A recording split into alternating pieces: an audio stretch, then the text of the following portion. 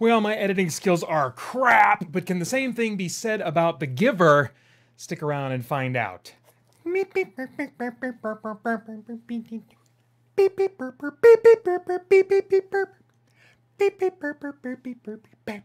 mysterious. All right. I don't know. This is kind of a quiet movie. It wants to bring out some kind of mysterious theme in my mind, but the music in the movie didn't sound anything like that. Okay, let's talk about it. I'm Peter Franson from ChristianGeekCentral.com and Spirit Blade Productions with an uncut review of The Giver. In a seemingly perfect community without war, pain, suffering, differences, or choice, a young boy is chosen to learn from an elderly man about the true pain and pleasure of the real world. So this is like a I want to say dystopian future. No, it's a utopian dystopian future. Basically, this big event called the Ruin took place, after which they decided to just remove emotions and feelings and to a large degree choice out of society. And so everyone at a certain age is given the role that they're assigned, the role that they will fulfill for the rest of their lives. And one 18-year-old young man named Jonas discovers that he has been chosen to basically learn from the past, because everyone's memory of human history has been wiped, and only one person in each generation serves as the caretaker of that information, who's chosen to feel and chosen to learn and recall memories of human history. And so this is let's talk about the story script and the pacing a little bit. This is a quiet concept movie. Now, it's not boring. I don't want to say it's boring, but it's more interesting than it is involving. I cared about the community and kind of what would happen to them, whether or not they would change, whether or not they would set aside the harmful ideals that they've been holding on to that's really stagnated them as human beings. I wanted them to grow and come out of that, but I didn't really care about any individual person. So I don't want to say that it's character driven, even though it's sometimes I feel like it wants to believe that it is. It's really more of a concept movie that you're likely to walk away from saying, boy, that was interesting, rather than, oh my gosh, wow, that was an experience, Let's talk about the actors a little bit. We got Jeff Bridges, who plays the older generation of what's called the receiver, who receives these memories. He's now passing these memories on to the young Jonas. We've got Meryl Streep, who is the eldest head honcho of the elders, and she's kind of provides the antagonism in the movie, no, we have to do things the way we've always done them. That's Meryl Streep's job. We got Brenton Thwaites. I don't know this guy from anywhere. He's the 18-year-old lead character Jonas. We've got Odea Rush, who is kind of the romantic interest of the movie for him, and we've got Katie Holmes as the other recognizable face, who plays his mother. The roles are really not defined very well in this movie, because family relationships we take for granted are kind of sterilized in this movie. In fact, emotions in general, the highs and lows, I should say, are kind of sterilized in this movie, because the characters are all required to take these daily doses, these injections that deaden their emotions. Sound familiar, Equilibrium fans? You better believe I was making comparisons to Equilibrium during this whole movie. But what Equilibrium does better, apart from being like this action, thinking man's, sci-fi movie, is that it allows for some of the it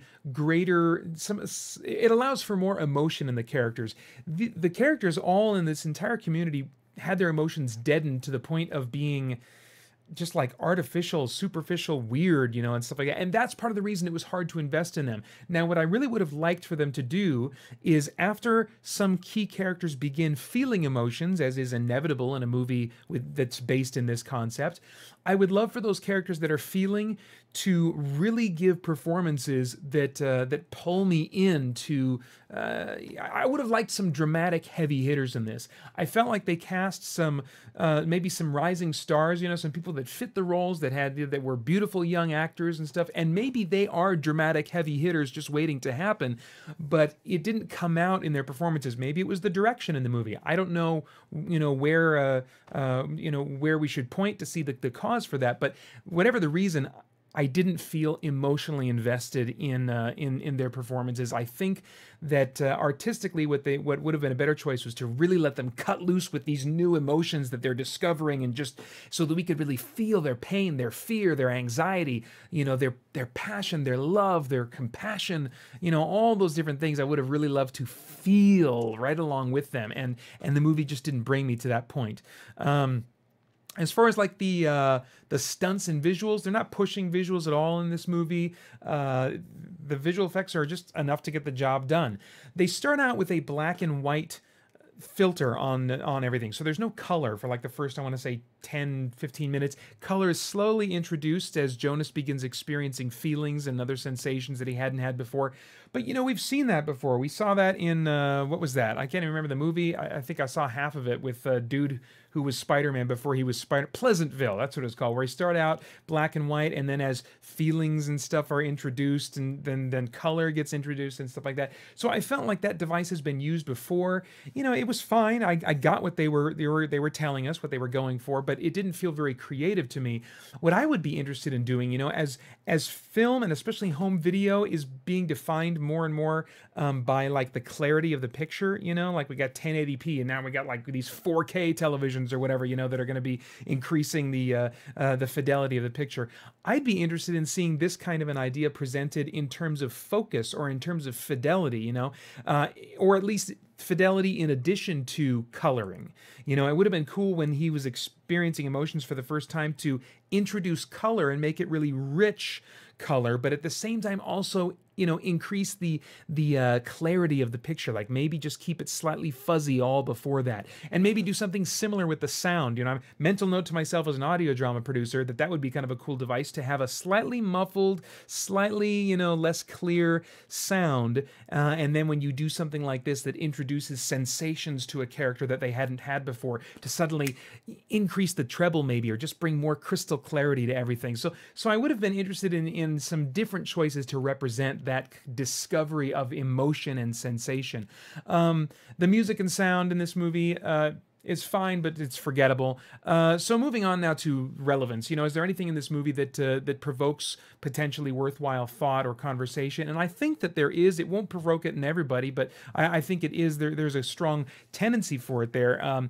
The big question I think that's examined in the film that's really central to the resolution of the plot is free will. Is free will and the range of emotions that come with it worth the cruelty and the suffering that's caused by humanity? That's a big question. There are kind of some extreme views here. Now, in a movie that's exploring this kind of idea, the views can often be even more extreme. You'll have one side that's saying, no, we got to be free to just follow our heart and do what we want to do and just murder people, I mean, they don't say that last part, but really that's the natural consequence of living this kind of life where you're just like following your heart and just do what your passion tells you to do, and then you've got predictably the other side. It's like, no, all emotions are evil. All choice is evil. We must cut it all out and be freaking robots, And I don't think either one of those views obviously is the right one.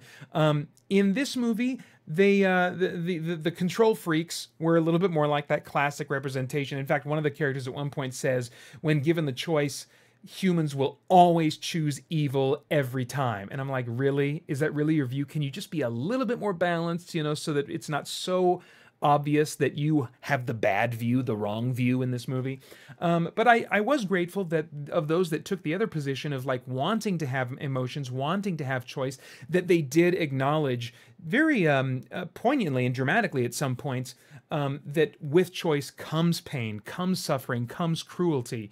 At first, that cruelty is represented as harm to animals, and I was like, really, is that how they're going to represent the potential cruelty of humanity?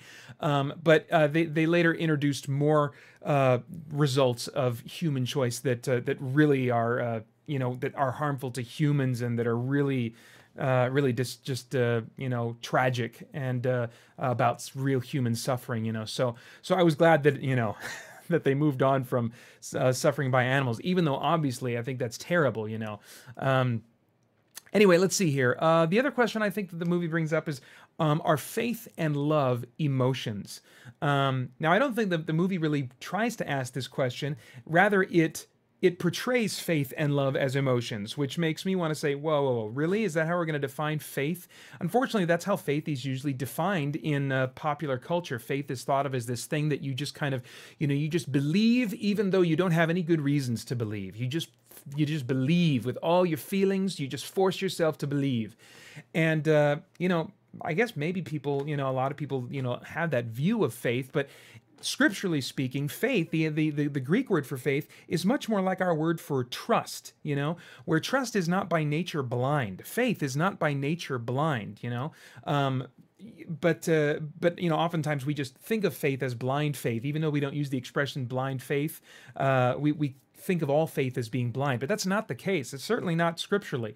Faith is like trust. It's something that can and should be earned based on the evidence that's available. Has someone earned your trust? Has someone earned the faith that you're placing in them? And then also love. Love obviously has emotional components, but I would argue that love is a virtue, love is a choice, love is a value. It is not simply an emotion, because emotions come and go, with our feelings and all that kind of stuff. So I would disagree that love is that kind of a thing, at least not love of any value. When I think of love, I think of love that is a choice. That certainly a lot of emotion comes along with it, but it is a choice, it's a commitment, it's a virtue. So I think the idea of faith and love as presented in this movie are a little wonky, but because of how they're presented, it might stimulate some worthwhile thought. Now, a little further down on the list of what things I think this movie might likely make you think about is abortion. There is a possible, and I'm not even sure at all about this, but there is a very small chance that there is a pro-life abortion stance being taken by the writer of this film that's intentional or not. Maybe the author, if they randomly ended up seeing this video, would say, "Are you insane? I would never, go along with the pro-life, stance on abortion." But what's interesting is in this movie, these, and this is a bit of a spoiler. I think it's a minor spoiler. It's not a big shock when you see it in the movie, but in this movie, there's that babies, for some reason, are categorized at birth. They're weighed, and if they don't weigh enough, or if they're not strong enough, they get released. And you find out that releasing is killing, later on in the movie. So sorry, that is a bit of a spoiler. I'll try to put a note in the notes that there are some minor spoilers in this video. So what we have here is a baby that, because it doesn't weigh enough, because it's not quite strong enough, it is killed. It is murdered. And when the main character discovers this, he's like, "We haven't gotten rid of murder. We've just given a new name to it." So he was calling that act murder. Now, what's interesting is that there are some folks that choose, after discovering that their child has Down syndrome or some other, condition that's just going to make the child's life and make the parent's life much more challenging and difficult. There are parents that will choose to abort that child. And the pro-life position would say, no, you shouldn't abort that. That's life. That's life. And what you're doing there is murder. And so it would be interesting to find out that the author does not have a pro-life view in mind or in their heart at some point, even if that they didn't intend to express it, because I can see a metaphor being used here by people who take the pro-life position to say, boy, see, this is an example of what we're talking about, when we're talking about how this is murder and people are just giving another name to it. So I don't want to get into a big old stinking conversation about the pro-life, pro-choice whole issues, but I just wanted to mention that I do think that is potentially a theme that was in mind when this movie was being written, or it's based on a book, so maybe when the book was being written, but I don't know. If you see the movie, you let me know in the comments if you think that was intentional or not, or what you think is going on there. I'd be curious what your take on that is. Okay, well, the movie's rated PG-13 for mature thematic images and some sci-fi action violence. In the end, I give it a quality score of 7.5 out of 10. It's an average experience for me. It was interesting, but I wanted more emotional involvement and intensity in my experience. If I were a time traveler, I'd go back and tell myself, Pater, rent or catch this on TV if the premise sounds interesting to you, but don't run out and think you need to see it. In terms of relevance, I give it an 8.0 out of 10. It doesn't demand thought, but I do think it still lends itself to some thought if you kind of want to go there. So there you have it, my thoughts on The Giver. Please do like, share, and subscribe to encourage me. I'm a sensitive, insecure artiste, and so I'd love your encouragement and know that you want more of these kinds of videos. So please like, share, and subscribe. Also leave comments below. Let me know what you liked or what you'd like to see or what you'd like to see changed, except for better editing, because there's no way that's going to happen. Boom! For more info about our scoring system and tons of other content and community, visit ChristianGeekCentral.com. I hope you'll come join us there soon as we continue to geek out and seek the truth. Button.